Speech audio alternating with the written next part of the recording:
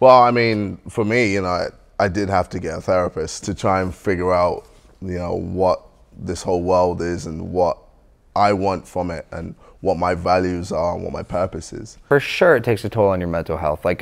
Social media, at the end of the day, has very similar effects to a drug. Chemicals are released in your brain when you get a certain amount of likes. It's a dopamine hit that you have to now understand. I get a lot of messages, like on Instagram or on Twitter, saying, I've been going through a hard time, but your videos give me 10 minutes to just forget about all my problems. It makes you go, oh, there's a reason why I'm doing whatever I do. I didn't sign up to be a role model. I needed role models.